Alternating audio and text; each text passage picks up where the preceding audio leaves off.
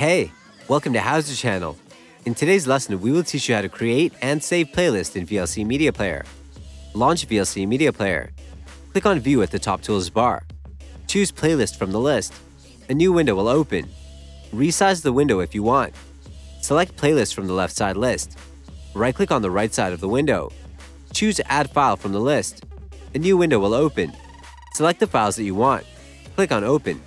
You can add more files. Right-click on the right side of the window. Choose Add File from the list. A new window will open. Select the files that you want. Click on Open. Select the list of files. Right-click on it and choose Save Playlist to File. A new window will open.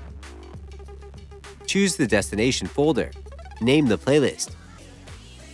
Click on Save. You can play your playlist in VLC Player. That's it. Thanks for watching the video.